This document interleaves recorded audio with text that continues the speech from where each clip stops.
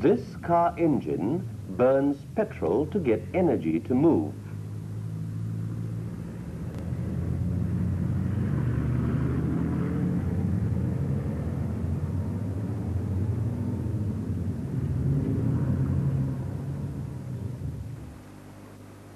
In the same way, all living things need energy to carry out their activities. The human body, for instance, releases energy to do work. Where does the energy come from? From food.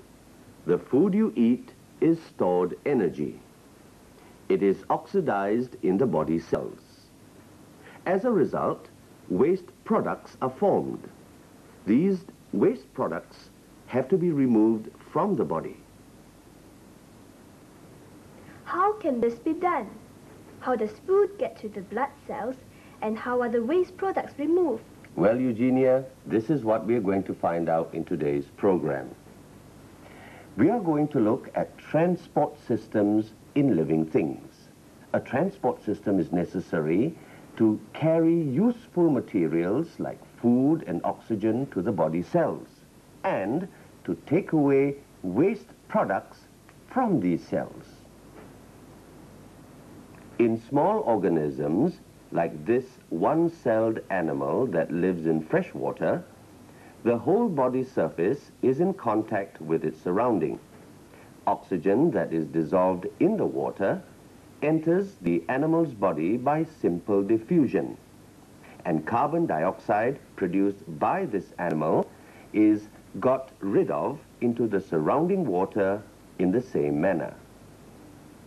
However, in large multicellular plants and animals that have groups of cells located away from one another, a conducting system is necessary to link these groups of cells. Let's see how green plants transport materials. Here's a beaker of water which is colored red with ink.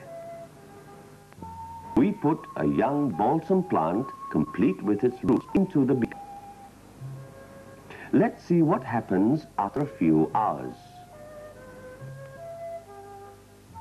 The leaves are stained red.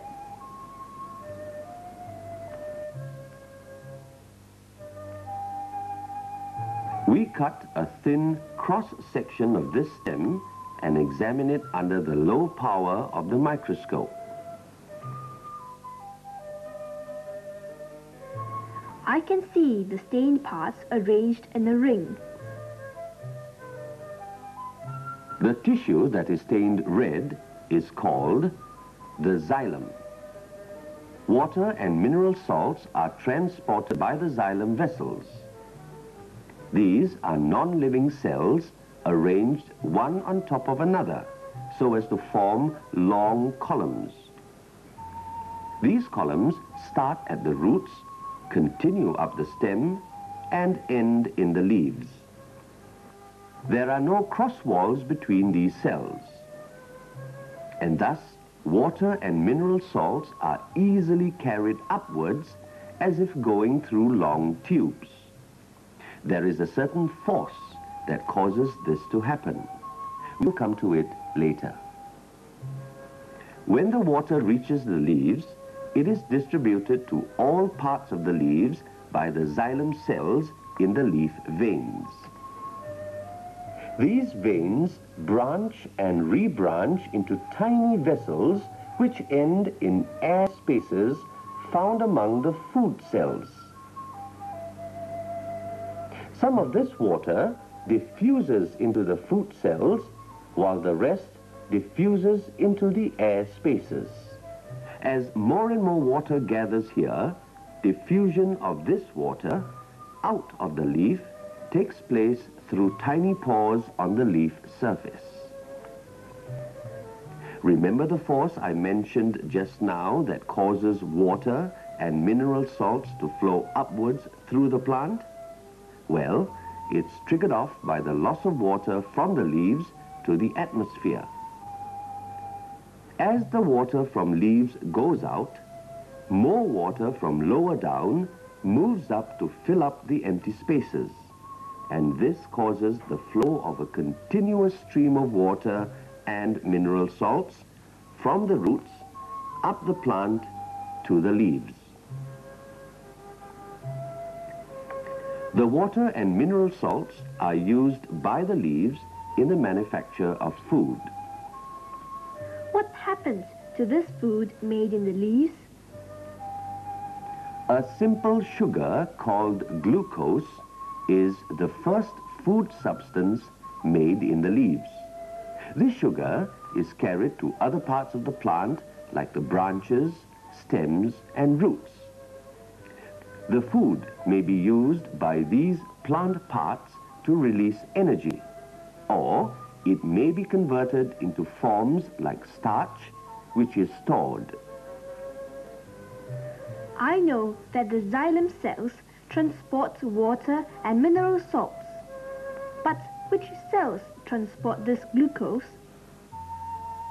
The phloem cells transport the glucose. Unlike the xylem cells, the phloem cells are living cells and have cross walls with pores. These allow liquid food to move downwards through the pores to all parts of the plant. Mr. Magnus, we've looked at the transport system in plants. What about the system in animals? In animals, food and oxygen also reach the cells of the animals in the form of solutions in a liquid transport medium. This liquid also serves to carry waste products from the cells. Now, in the lower animals, water is the medium, while in the higher animals, blood is the medium. What is blood made up of? Blood consists of a fluid in which blood cells are found. The fluid part of blood, called plasma, is pale yellow and contains about 90% water in which many substances are dissolved. Two types of blood cells, namely red blood cells and white blood cells, together with broken up cell tissue known as platelets, are suspended in the plasma. What substances are carried by the blood and what are they used for? The plasma carries food from the small intestine to all parts of our body. The body cells use the food for energy to carry out their activities. Soluble proteins are also carried in the plasma. These proteins, together with the blood platelets, help in the clotting of blood.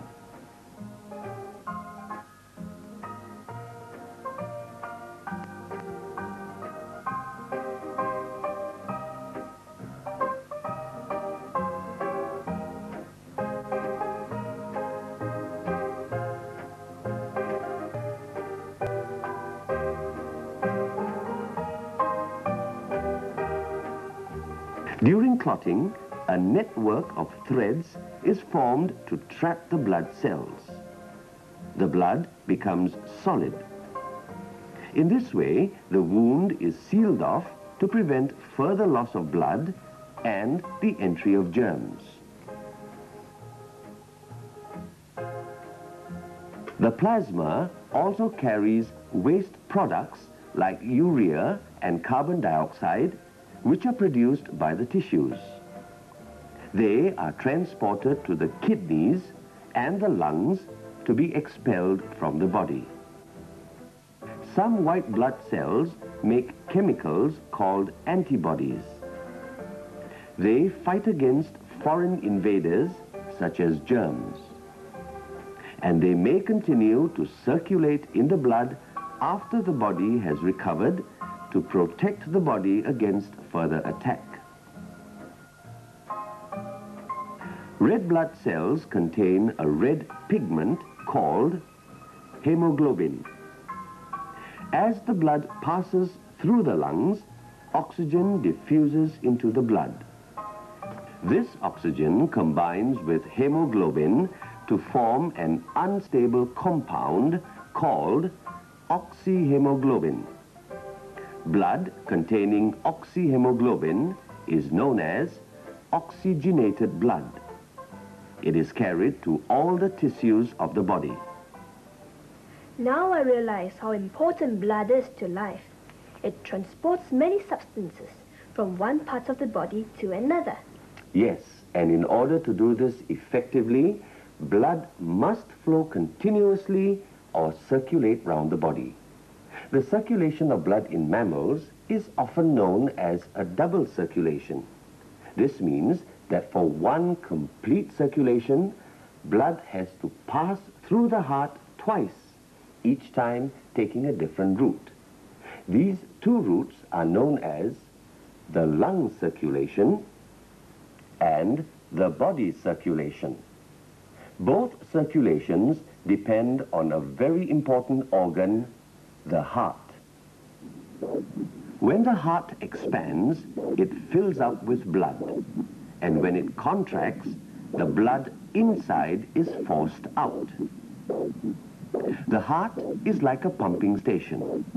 Its main function is to pump or circulate the blood through the lungs and body circulations. Let's see the lung circulation first. Deoxygenated blood, or blood without oxygen, returns to the right section of the heart through blood vessels called veins. The heart then pumps the deoxygenated blood to the lungs. The lungs provide a fresh supply of oxygen to the blood, and it is sent back to the left section of the heart. This completes the cycle for lung circulation.